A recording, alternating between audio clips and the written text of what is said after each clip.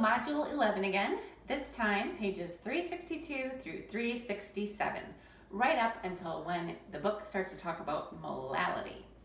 So we are talking about pressure this time and what pressure does to the solubilities of gases, liquids, and solids. And as you will see, increasing pressure increases the solubility of gases. Take, for example, the carbonation, the gases that are dissolved in this Diet Coke. The gases have to be brought closer together in order to make them in a liquid form, okay? So that they're dissolved into the liquid of the Diet Coke. Whereas they really want to be gases and they want to be farther apart from each other, right? So under the pressure of this Diet Coke can, the carbonated gases are more soluble. But when I decrease the pressure by opening the Diet Coke can, decrease the pressure, oh, I can see a little mist coming out and the gases are saying, yay, we're free, we're free. There's not so much pressure in this can anymore. We can be let out and not dissolved. Okay, so increased pressure increases the solubility of gases. When you decrease the pressure, the solubility decreases and the gases are like, we're out of here. All right, so that's pressure with gases.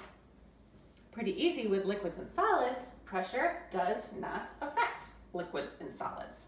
So if you are dissolving a liquid into a liquid or a solid into a liquid, even if you condense the container and increase the pressure, it's not going to affect the solubility of the liquid or the solid. All right, moving on. The next section in your book is called Energy Changes. Energy changes, the book says, that occur when making a solution. Energy changes that occur when making a solution. I'm just going to write energy changes because I can. You have probably heard these terms before, exothermic and endothermic.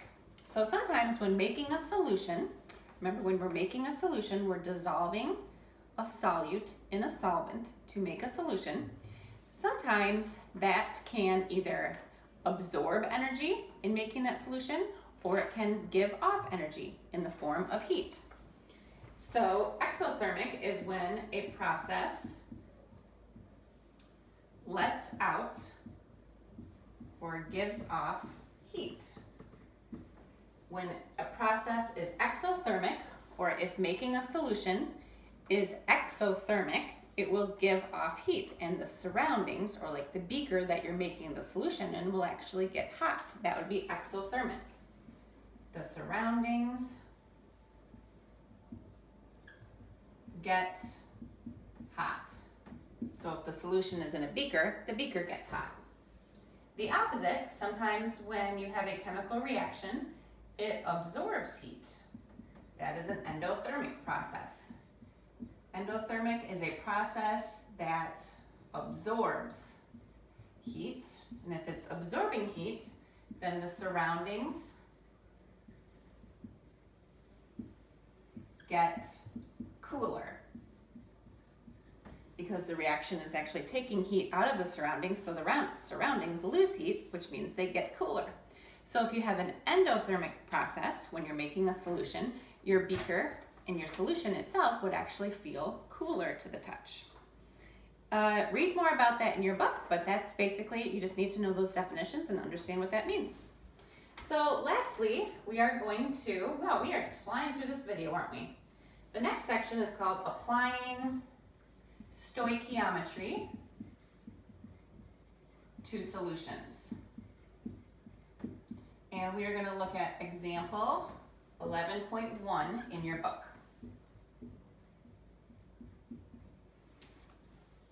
11.1 says, pause one moment while I grab my book.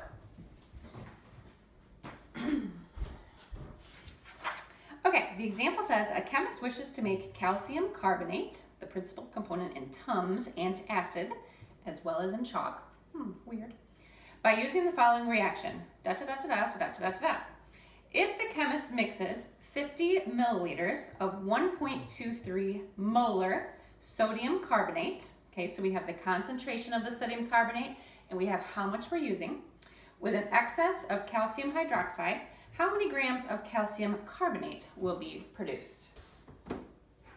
So what we are looking for in this problem is how many grams of calcium carbonate.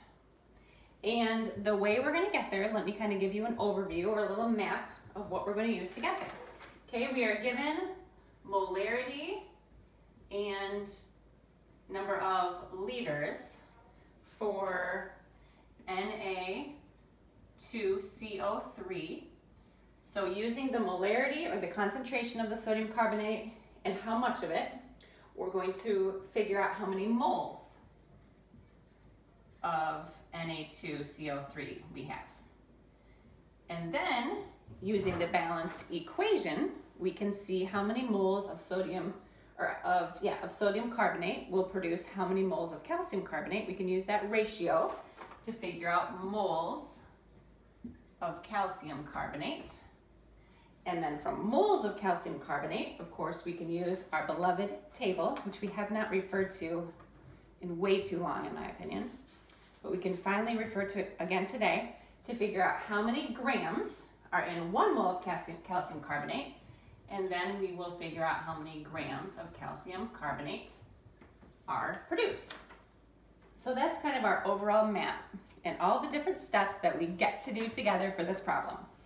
All right, so in figuring out how many moles of sodium carbonate, we know that molarity equals moles per liter. So I'm gonna work my algebra magic and see that moles then would equal molarity times liters.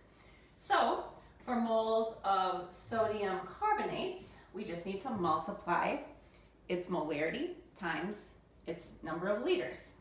The problem tells us that the molarity is 1.23 molarity. I'll put it in parentheses, 1.23 molar sodium carbonate. We're going to multiply it by how many liters we have. We have 50 milliliters. So I can do this in my head, 50 milliliters. I move the decimal place to the left 3 times. So I get 0.05000 liters of sodium carbonate.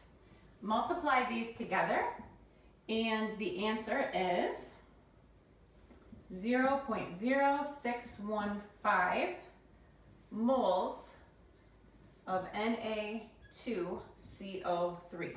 All right, so we've completed our first step. We used our molarity and number of liters to figure out moles of sodium chloride. Now we're going to figure out how many moles of calcium carbonate we have. So we start with moles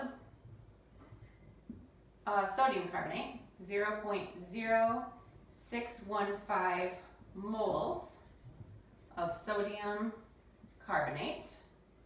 And we look to the balanced equation, which is given to us in the example.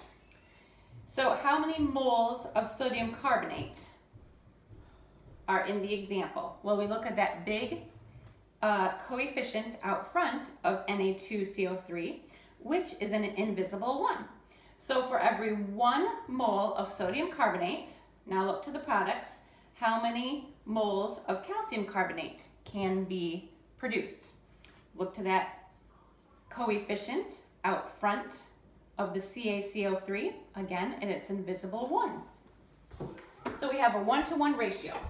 So we'll write that out. So for every 1 mole of Na2CO3 that is reacted, we will produce 1 mole of calcium carbonate. So 0.0615 moles times 1 divided by 1 equals 0.0615 moles. And now our units are moles of calcium carbonate. So nice work, we got to the next step. We only have 1 step to go. Now we're going to move from moles of calcium carbonate to grams of calcium carbonate. So 0.0615 moles of calcium carbonate.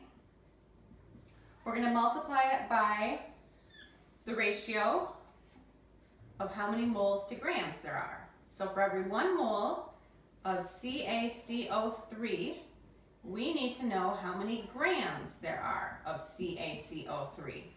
Now this is going back a few weeks, if not months, but remember on the periodic table, it tells us how many grams are in 1 mole of each of these elements. Okay, so for calcium, we have to add up each of the atoms that are present here. Okay, so we've got calcium is 40.1. Put that into your calculator. Plus, we have 1 carbon, which is 12.0, so plus 12.0. Plus, we have 3 oxygens. Oxygens are 16.0, so plus 16.0 plus 16.0 plus 16.0, 3 of those. And if we add all of those together, we will see that for every 1 mole of calcium carbonate, there are 100.1 grams of calcium carbonate.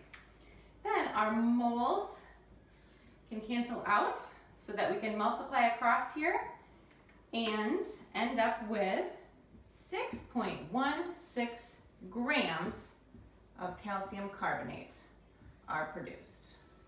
Okay, so that's how we use solutions, or that's how we use stoichiometry with solutions. We use the molarity of a solution, how concentrated it is, and how much we're using of it to figure out how many moles of it we're using. And then we can manipulate and do our different calculations to find out how many reactants and products are produced and how many moles or grams are produced. All right, that's already the end of our video. I hope you understand. Make sure you read this stuff in your book as well for more necessary information, and I will see you next time.